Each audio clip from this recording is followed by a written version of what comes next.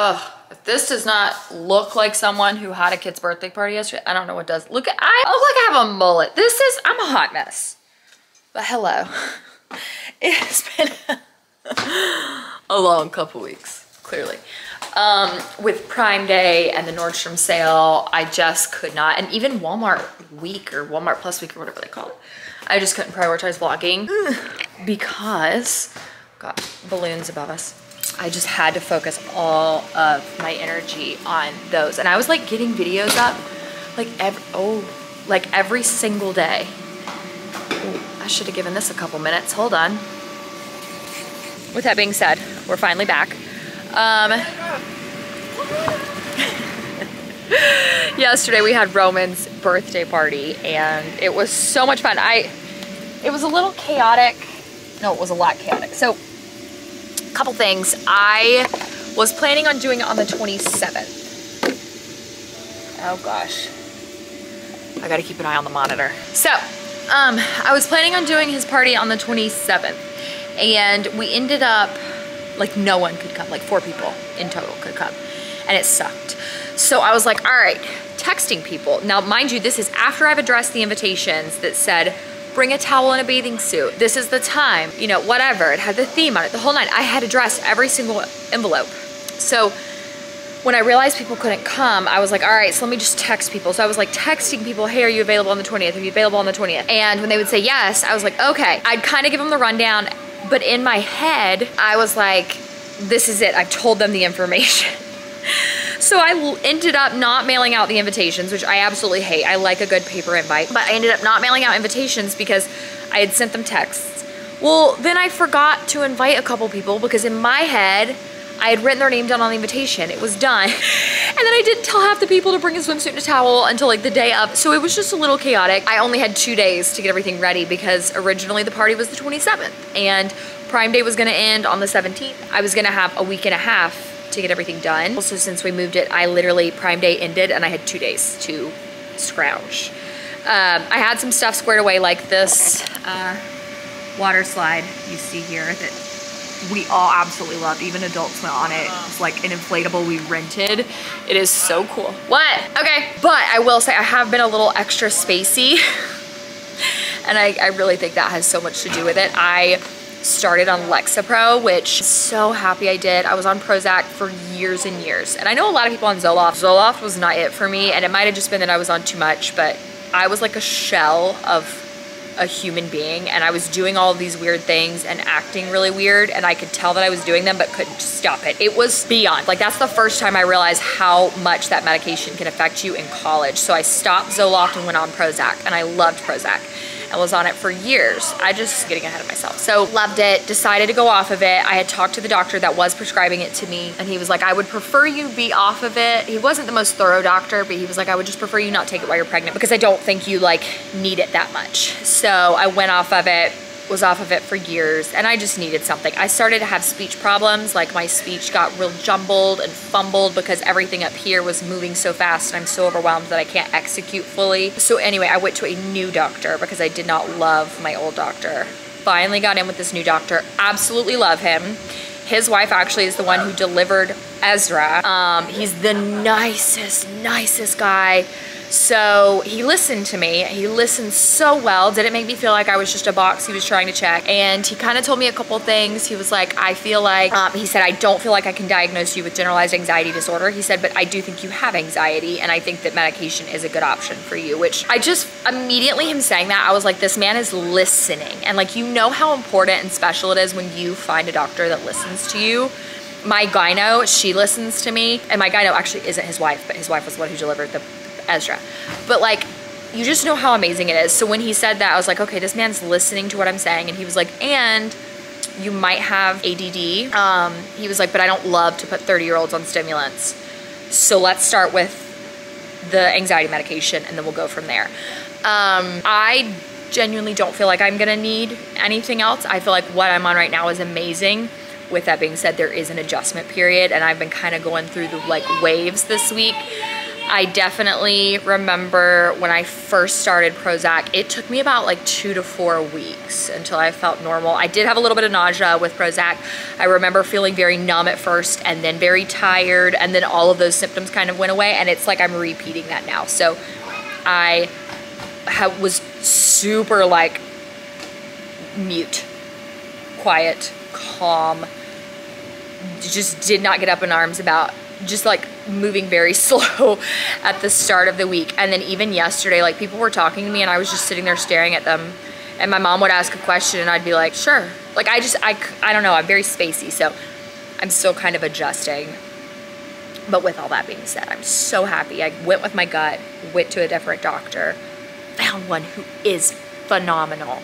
And like even the nurse, she was like, I'm so lucky to have him as my doctor. She was like, he cares about people.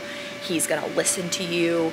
And like, you know, when the nurses are saying it, it's true. And so she was like, you're gonna love him, because she had asked like, you know, what are you here for? Are you just wanting to get established as a patient? And I said, like, I didn't love my old doctor. I wanna get back on medication. I do wanna get established as a patient, but I've heard great things about him. And she was like, you are going to love him.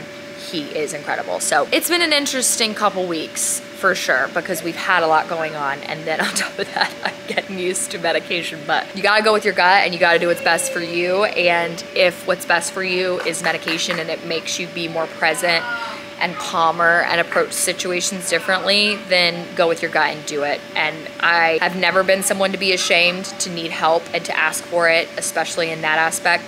But I already, even with the side effects that I do feel as mild as they are, I feel like this was such a good decision.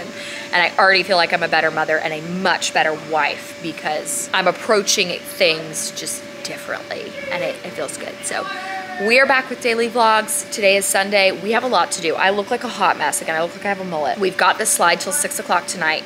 Ezra absolutely loved it. So right now Ro's sleeping.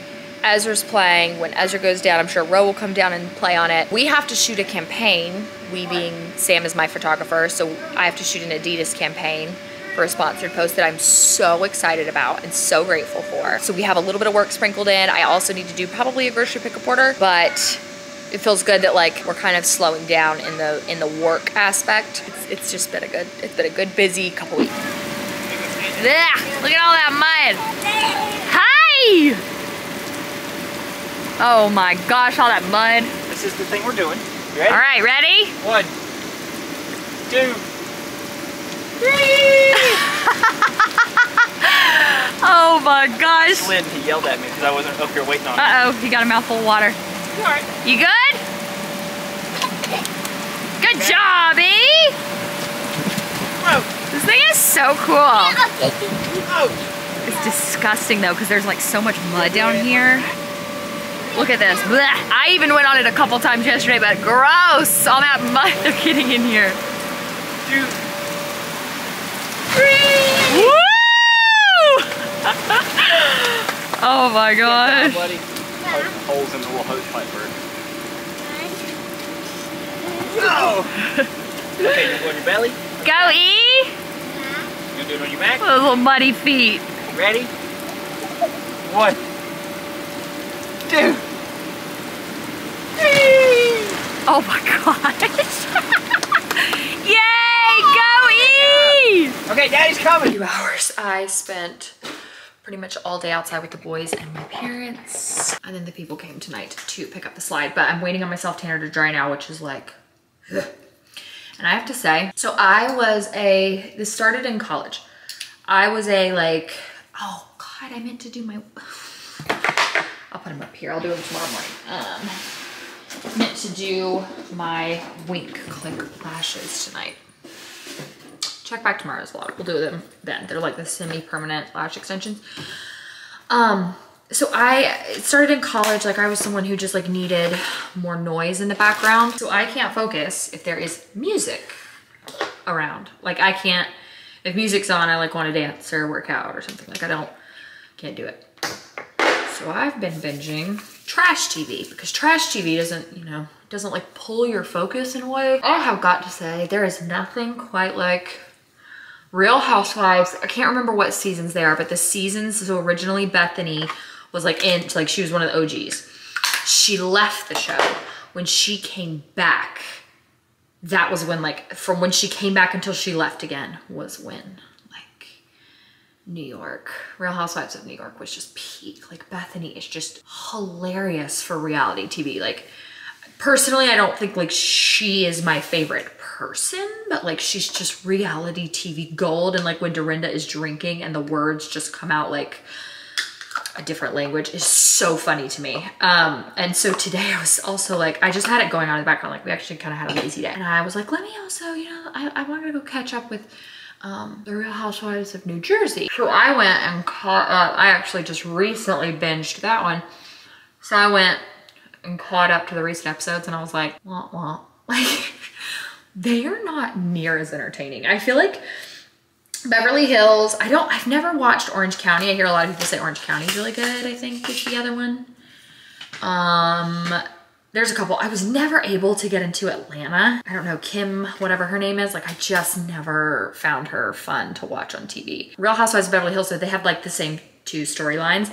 And I feel like that's how it is for Real Housewives of New Jersey. Like, Teresa and Melissa have just like, their fight has been since like season 2.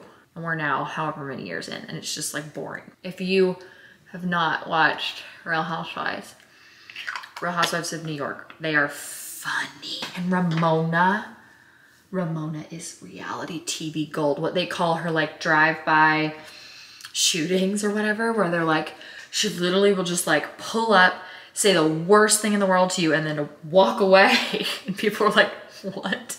Like, I just love it. Anyways, I'm gonna go finish. I think I only have, I'm like about midway through Real Housewives of New York, like the season where Luann is like blissfully aware, but pretending to be blissfully unaware of Tom cheating and her being like, I just love him so much. And like, they just got married. Like, I think we're only 1 or 2 episodes in after they got married. So anyway, that's what I'm gonna go binge for the rest of the night. Oh, that is a streak. You can tell in Lou's face, she like wanted just to get married so that she could say like, it wasn't me, it was Tom.